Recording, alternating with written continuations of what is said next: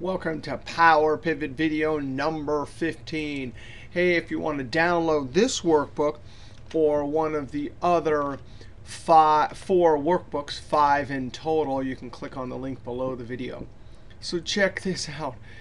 This question regards 3 source files. Actually, there's 8 source files. I only did 3 here. And each one is an Excel workbook with hundreds of thousands of rows. So here we have 300,000 rows. In the table 2, we have 400,000 rows. And in the first one, we have 500,000 rows. And here's the deal. There's this lookup table. And there's 3 categories that together determine the unique identifier to determine which row to look up this category to then go summarize all of those revenues.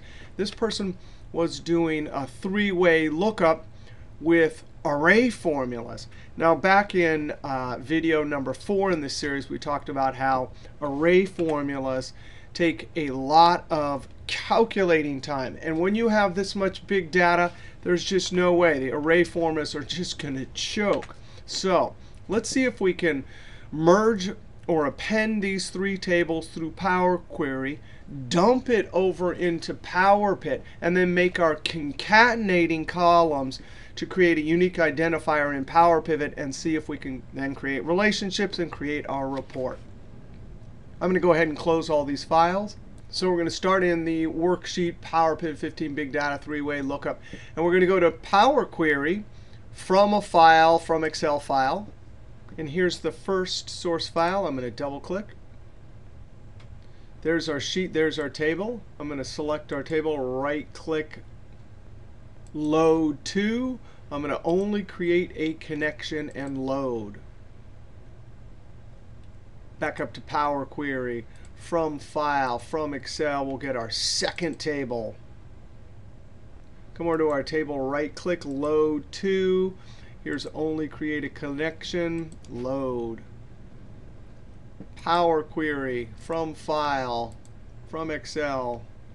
There's our third table. Right-click, Load to. Only create a connection and load. 1, 2, 3 tables. Back up to Power Query. Append. We're going to start with table 11. And we're going to append table 21. OK. I went ahead and gave it the name all 3 tables. Enter. We need to add one more table, so I'm going to append query and get number 31. OK. Now we're going to go up to Close and Load to. We're adding this to the data model. I only want to create a connect.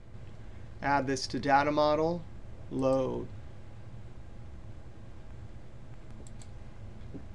There it is, almost 1.3 million rows. Now I'm going to save this file, Control S, and I want to go look at Windows Explorer.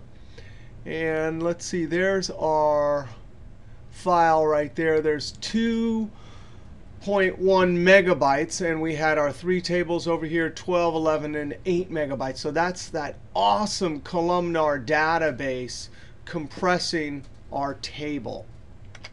Alt-Tab. Now let's go to PowerPivot Manage or Alt-BM. OK, so we got this here. And look at that. We can see that. We still have one more table. Power Query, from File, from Excel. There's our source categories. Double click. I'm going to right click, Edit. Those other tables, I had faith that they would come through fine. This one looks like we have text here. We saw this in an earlier Power Query video. Because the text field names, we're going to have to come to this button and say Use first row as row headers. There we go. Looking good. Close and Load to. Only create a connection. Add this to the data model. Load. There we go. Alt-Tab, because I already have the model open.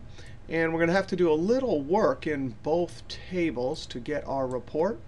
Let's first create a unique identifier. This is the category we're going to drop into the pivot table row fields, but we're going to need to get all three of these. So we're going to create a calculated column, double click, then like join to get primary, equals. This table is category, so I'm going to go category table class and the ampersand CA LOE subcategory and the ampersand CA down arrow LOS line code description and enter. So there we have our primary key. We're going to actually use that to join the two tables. I'm going to go over to all three tables. Now this is 1 million, right? And we're adding a calculated column. It shouldn't affect things much because when you create a calculated column, it will refresh and calculate. When you refresh the data, the individual values will be stored in the columnar database. But because there's not very many unique values, we shouldn't get a big hit on RAM, and so it should be OK. I'm going to double click this column header, join to get primary.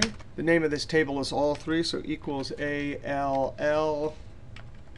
I'm going to get class, tab, ampersand, ALLT, and we'll get LOE subcategory and ALLT, and we need LOE line code description, and enter. Double click. Now let's go over to diagram view. Here's our lookup table in essence, or our dimension table. Join to get primary, join to get primary. We're going to create a relationship. And there we go. I'm going to click Data View. All right, we're going to go get our pivot table. I'm going to do on this existing worksheet. A1, click OK, click OK. Now I'm going to go to categories. You've got to be kidding me. This is the category Lookup. That's probably not a very good name, but that is our category. Now we're going to go to all three tables. This is 1.2 million rows, and boom! There is our calculation. Now let's go back over to PowerPivot, Alt-Tab, click in the top cell, and I'm going to format this. One thing that's nice about PowerPivot is that whatever formatting your columns have, or our calculated fields down here, it should show up over in the pivot table. There we go. That's quite amazing. That's a lot easier and faster in the long run than doing a three-way lookup with array formulas across millions of rows. All right, we'll see you next video.